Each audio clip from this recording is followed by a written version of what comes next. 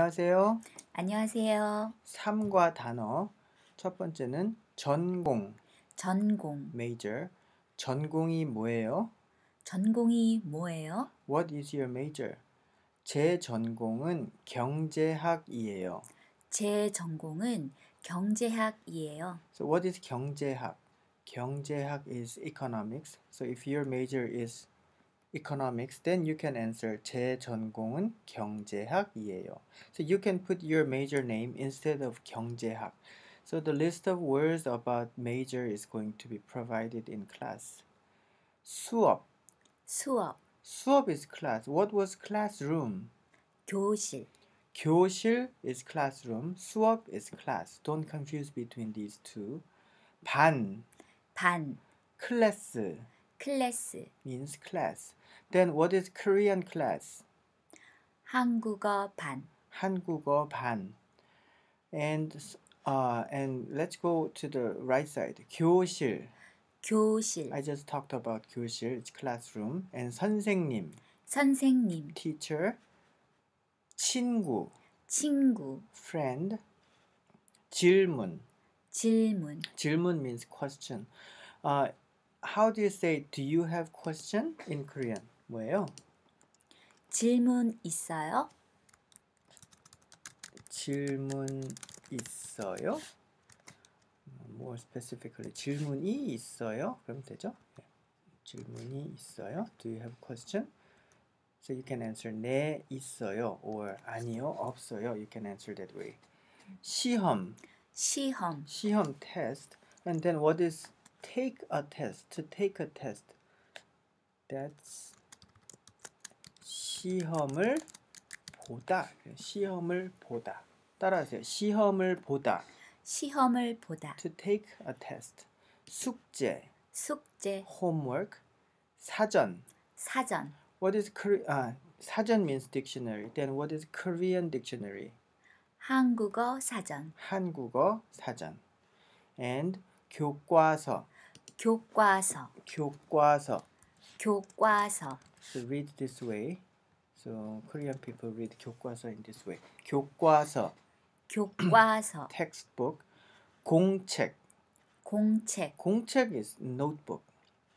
남자. 남자. You know 남자, right? Man. 여자. 여자. Woman. 남학생. 남학생. Male student. 여학생. 여학생. Female student. And 칠판. 칠판. 칠판 is blackboard. 볼펜. 볼펜. 볼펜 is ballpoint pen. It's just regular pen. 볼펜. 볼펜. 연필. 연필. pencil. 지우개. 지우개. 지우개 eraser. 필통. 필통. 필통 is pencil case. Pencil case. Do you carry 필통? Korean people like to carry 필통, but not many American students carry 필통. 열심히 공부하다. 열심히 공부하다. 열심히 means hard. So try hard, study hard, work hard. 열심히 공부하다. So study hard. To work hard. 열심히 일하다. So you will learn 일하다 soon. So 일하다 means to work. So 열심히 공부하다, 열심히 일하다. Okay, next section is about 집. 집. 집 means house. 방. 방. 방 is room. 텔레비전. 텔레비전. You can guess the meaning, right? Television. 우산. 우산. 우산 is umbrella. 컴퓨터. 컴퓨터. Computer, right? Computer. 침대. 침대. 침대 is bed. 가족. 가족. 가족 means family. 가족이 몇 명이에요? 가족이 몇 명이에요? So how many family members do you have? 가족이 몇 명이에요? 저는 가족이 3명이에요. 4명이에요. You can answer like that. And 시간. 시간. time. 오늘. 오늘. today. 내일. 내일. tomorrow. 어제. 어제. yesterday. 매일. 매일. 매일 every day. 요즘. 요즘. 요즘 these days. 지금. 지금. Now, at the moment, at the current moment. You remember this expression, right? What day is it today? How do you say that? 오늘은 무슨 요일이에요? 오늘은 무슨 요일이에요? So you can put the day of the week at this position. 오늘은 월요일이에요. 오늘은 화요일이에요. So you know this order, right? 월, 화, 수, 목, 금, 토, 일. 오늘은 무슨 요일이에요? 오늘은 무슨 요일이에요? 예. Okay. And 요즘 어떻게 지내요? 요즘 어떻게 지내요? Or more politely, 요즘 어떻게 지내세요? 요즘 어떻게 지내세요? How are you doing these days? How are you these days? So just asking someone's well-being these days. And we will learn some conjunctions in this lesson. 그리고 그리고 means and. 그래서 그래서 means so. Therefore. That kind of meaning.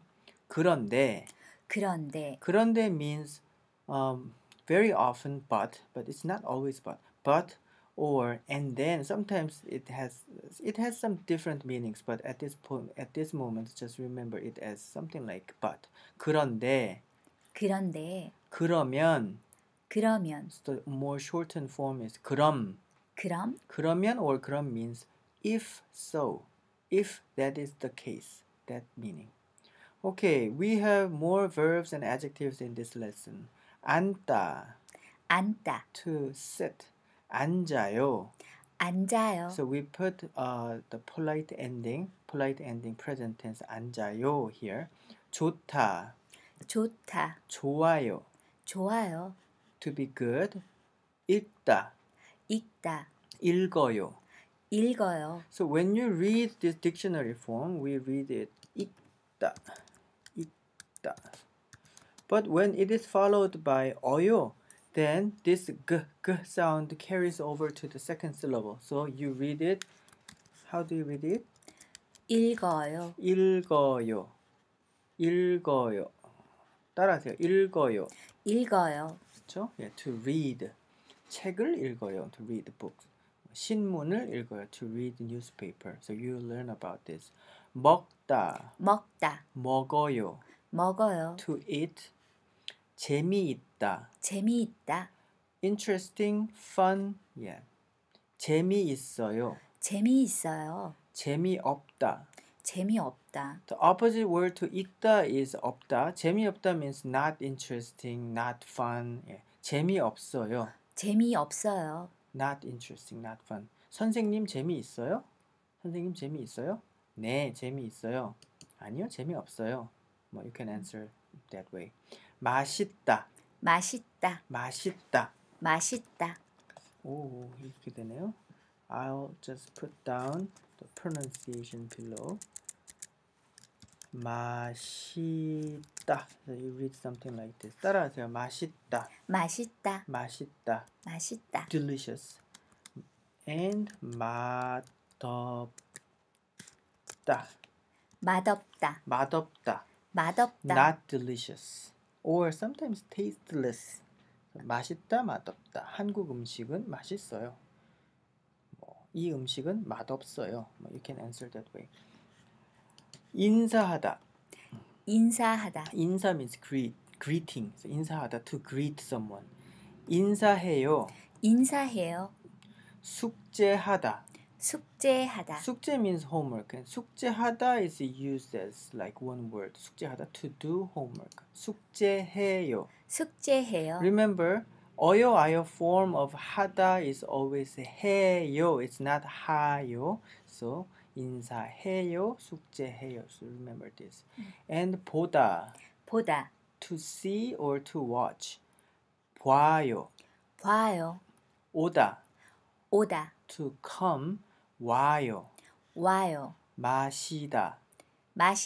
To drink. 마셔요. 주스를 마셔요. To drink juice. 커피를 마셔요. We say something like that. 배우다. To learn. 배워요. 한국어를 배워요. So I learn Korean language. 저는 한국어를 배워요. 가다. To go. 가요. 자다. 자다. To sleep, 자요. 자요. 싸다.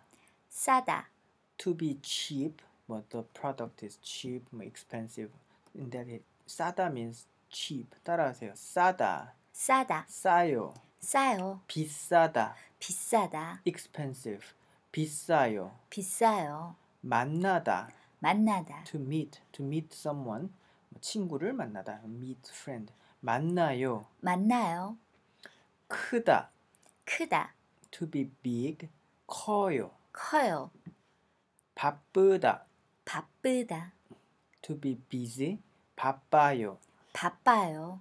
나쁘다. 나쁘다. To be bad. 나빠요. 나빠요. 예쁘다. 예쁘다. To be pretty. 예뻐요. 예뻐요. So as you can see, we group the words with similar forms, similar endings. So 보다, 봐요. So we will learn the conjugation in class. And this is very unique conjugation. 어떻다. 어떻다. How. 어때요?